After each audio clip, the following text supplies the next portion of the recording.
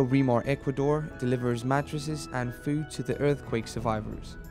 Hundreds of people are still homeless after the earthquake in Ecuador.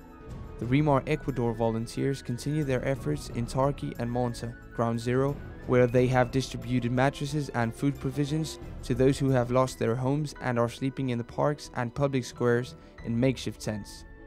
They continue to provide food, breakfast and lunch to more than 500 people every day.